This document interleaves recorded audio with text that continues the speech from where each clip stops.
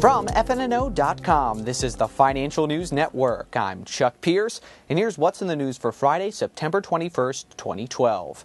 The Wall Street Journal reports following the significant decline in oil production after the Deepwater Horizon disaster, the U.S. Gulf of Mexico is set for an energy boom. Gulf oil flows will increase by about 28% by 2022 to 1.8 million barrels per day, according to consulting firm Bentek Energy.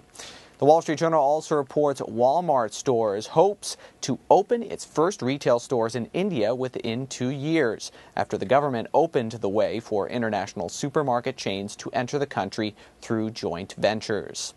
Reuters reports Honda Motor looks to nearly double its car sales to at least 6 million vehicles worldwide in 4 years, said CEO Takanobu Ito.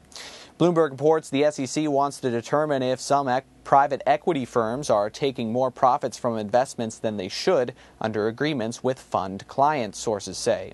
And finally, Bloomberg also reports Chinese Premier Wen Jiabao pressed the EU not to put up trade barriers amid an EU threat to impose tariffs on solar panels from China.